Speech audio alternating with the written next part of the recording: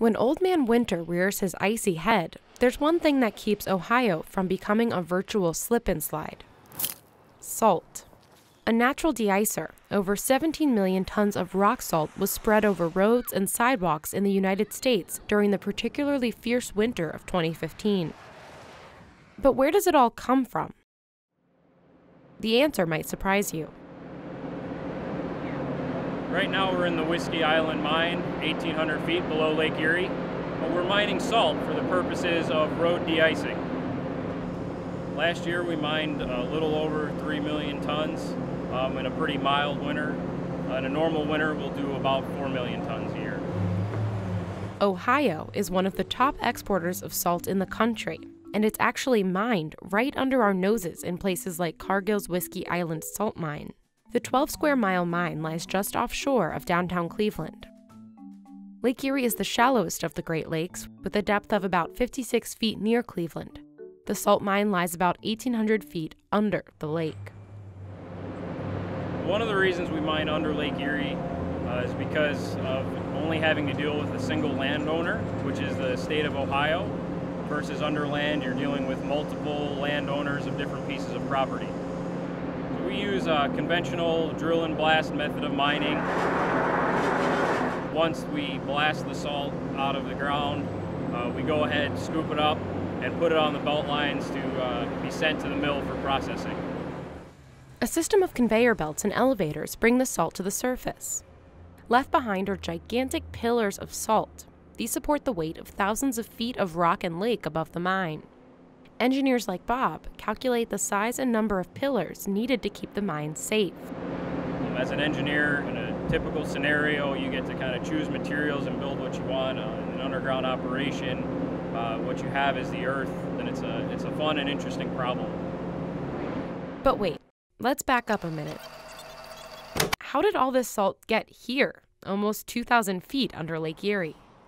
To answer that question, we headed to Cleveland's Museum of Natural History to talk to expert Harvey Webster.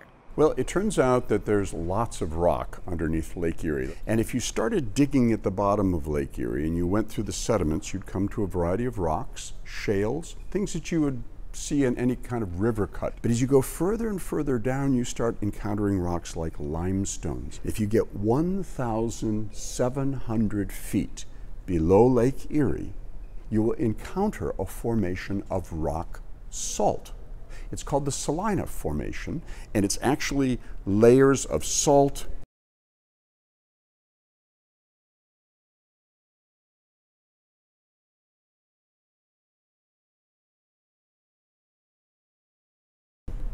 When we think about what Ohio was like back in the Silurian period, 408 million years ago, it turns out it was wet. We were under a shallow sea, and all of the rocks that underlie the city of Cleveland, no matter how deep you go, they were all deposited in water. Now the curious thing is we always think, well, you know, Cleveland, Ohio has always been north of the equator. It's been in a temperate location kind of forever, right? And the answer is no. It turns out that North America, like all the other continents, has moved across the planet.